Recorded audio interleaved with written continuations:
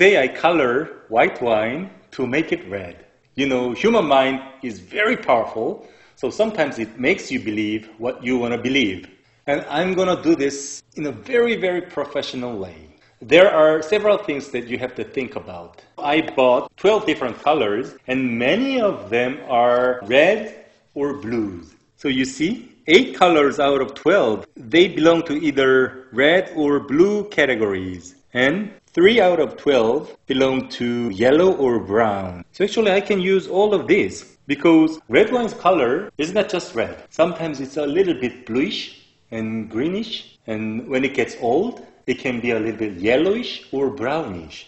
Second, the nose. I'm gonna make a color pretty similar to New World Bordeaux grape variety wine's color, meaning it should carry Bordeaux grape variety's nose. The most representative smell is the green characteristic. So this Sauvignon Blanc will give the green characteristic Bordeaux grape varieties usually carry. And then the nose itself is not good enough. It can be too fresh if I use only this Sauvignon Blanc. So I'm going to use a Chardonnay aged in oak barrels. It'll give the buttery characteristics. And then the biggest difference between red wine and white wine is the tannin. By using a barrel-aged white wine, you can give a little bit of the bitterness from tannin from the oak. I'm a wine professional. I have 3 master's degrees in wine from 3 different European countries. I know how to read wine's color. And I've tasted wine with my mentor for 8 years. So I know exactly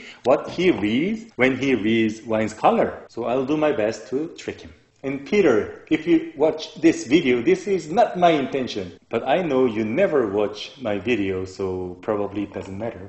So now I have a glass of Bordeaux grape variety red wine. And then I pour some Sauvignon Blanc. And then barrel-aged Chardonnay. Yeah, it's toasty, oaky at the same time.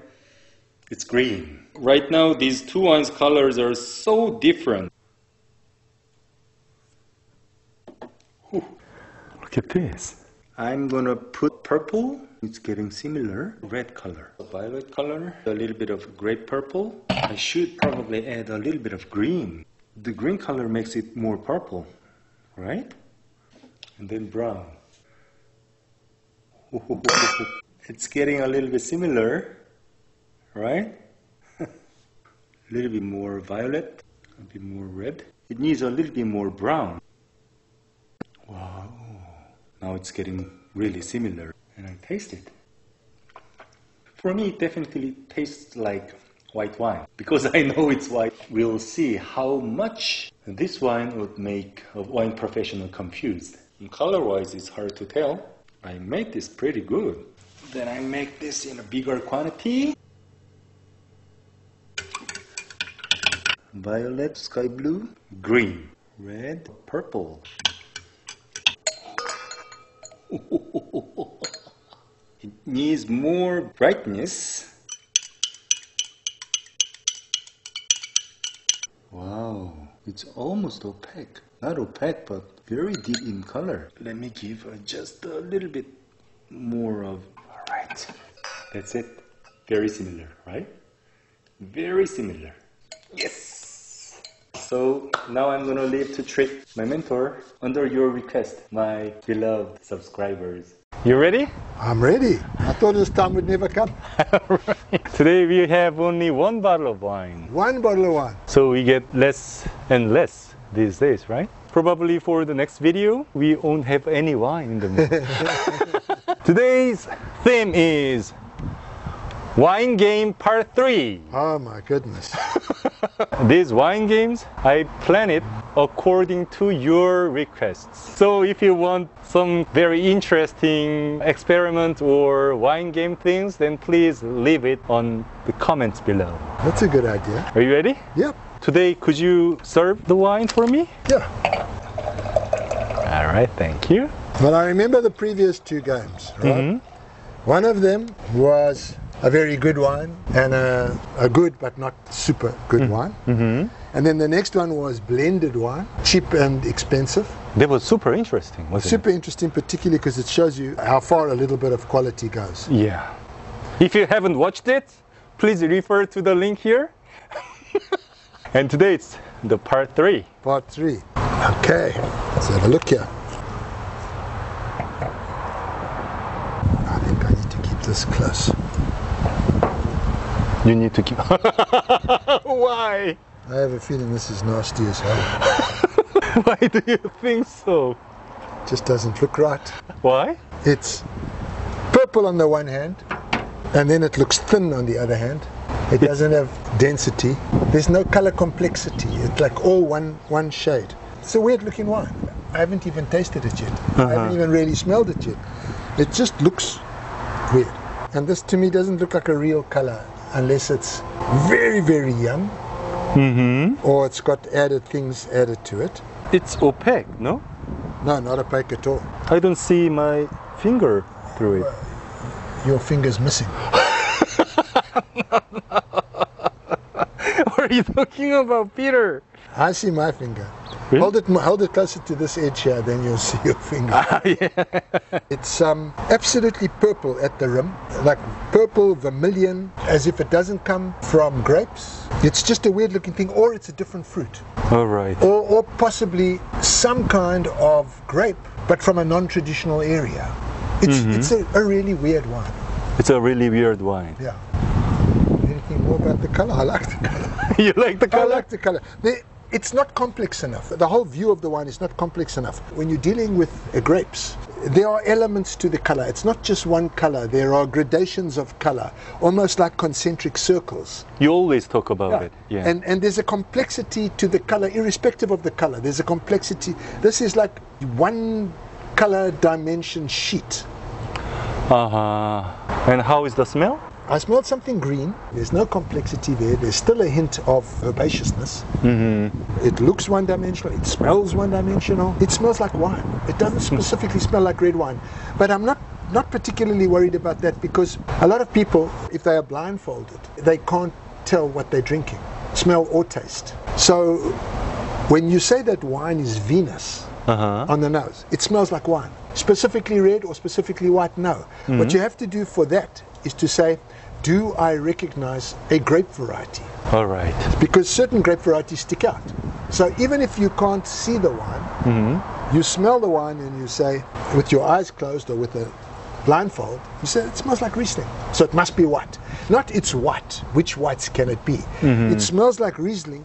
It must be white. Or it smells like Sauvignon Blanc. It must be white. Or it smells like Cabernet Sauvignon or Syrah. It must be red. Okay. So, with my eyes closed, I don't think I could tell you if it's red wine or if it's white or pink wine with coloring added or something like that. I couldn't tell you.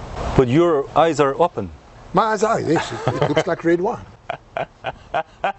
Widely open. Widely open. If I had to guess, I'd guess it was a very, very cheap something in the Bordeaux group. Because there's an herbaceousness there, but it's not enough. There's no black currant, there's just a little bit of herbaceousness, and there's a bit of extract. And I expect extract from Cabernet, from Syrah, etc. As I say, it looks concocted. It does not look like it was born like this. It looks like you made it in a test tube. This is what it looks like to me. It's concocted. It is? You're right. It's concocted. So you have to figure out what it is. I was losing it. No, you are not losing it. No, it's concocted and you have to figure out what it is. Now it could be anything. That slight greenness could be Sauvignon Blanc, blended with something red. And how does it taste?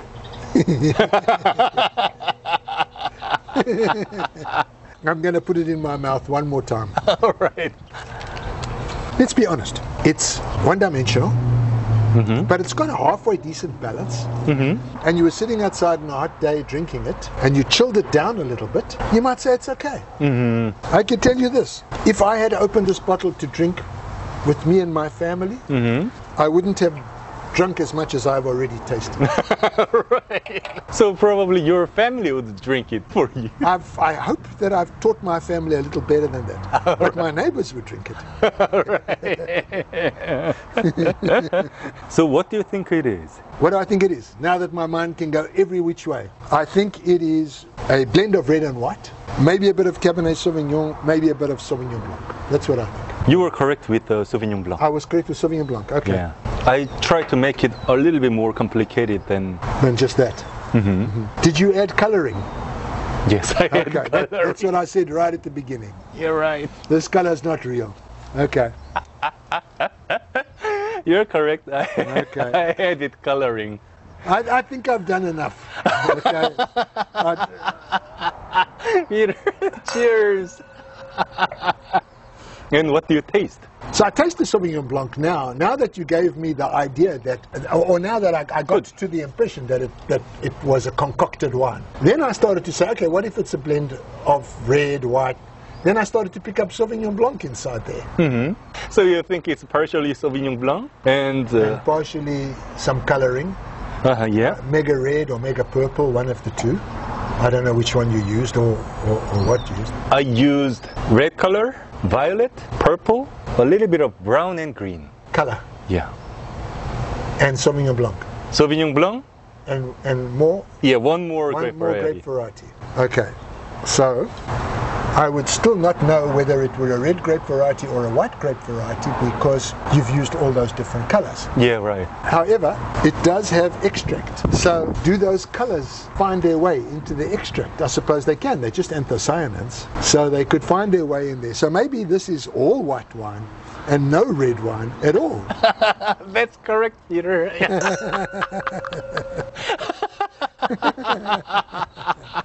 You know what? Today morning I spent hours and hours to make this color, combinating different colors. I know what you read from the colors. So I really try to create a similar color to red wine's one. Yeah, I blended two different white grape varieties. Two different white grape varieties? Yeah. The Sauvignon Blanc really shows up. And do you know why I added Sauvignon Blanc? You know, Sauvignon Blanc is the grandparent of Cabernet Sauvignon. Cabernet Sauvignon, yeah. So I wanted to add some greenness in it. You did? No, I can't figure out what the other white grape variety is. I used this white grape variety to add a bit of body, tannin, and oakiness. I did pick up a little bit of oakiness, so I don't know how much you used. So probably some California Chardonnay then? That's correct. 2/3 of New Zealand Sauvignon Blanc, Kim Crawford, and 1/3 barrel-aged Chardonnay. And then I poured that blended wine into a red wine bottle. You're a diabolical man. You know, there were some tests of doing this for many people, and they believed what they saw. So they smelled and they tasted a red wine from it. I wanted to do it how it goes with a real wine professional. And how did I do? You did it well. Too much experience to accept that something that looks like this is real. And that was the starting point right from the beginning. It just didn't look real. In Korea, for high school students, there was a paragraph for a test talking about this experiment. And lots of Korean students were curious about the reality of this test. I thought I made it quite successfully. I think you made it quite successfully. Which is not good. Which is not good. So this may be really hard to be recognized for usual people. Yeah. Yeah. No, for sure. I would have tricked lots of people with this coloring. Yes, you would have. Yeah. I'm a very analytical taster, and so I try to deconstruct the wine, and so a lot of it didn't make sense to me. I had to say to you, this tastes like a concoction. Once you told me that it was a concoction, then I allowed myself to think outside the box. Could it be white? Could it be red? As soon as I accepted the premise that it could be white, then I realized that what I had smelled, that smelled familiar, that I was struggling with, was Sauvignon Blanc. It may make even a wine professional struggle. Oh yeah. Right? Yeah. So it must be. I did struggle. I'm sorry about that. My viewers, our viewers love They to loved see it. They love to see me struggle. Don't you? So now you guys have to do me a favor. Ask Jay if I can tell the difference between 10 vintages, a vertical, of Chateau Petrus. Hasta la vista, Peter. So for us to taste the 10 different vintages of Chateau Petrus, subscribe and live a love. Okay, Jay, cheers. Cheers. I Thanks, can't Peter. wait for the next episode. The wine games are getting worse and worse, harder and harder. I can't imagine what wine game number 4 is going to be like. I also don't have any idea about it. Please leave your ideas on comments and then we'll think about it. Yeah. I thought this was a quite pleasant drink. 이럴 땐 이 와인 네이버 밴드로 놀러 오시면 와인을 잘 몰라도 편하고 싸게 사실 수 있도록 제가 많이 도와드립니다. 다들 만족하시고 좋아하시더라고요.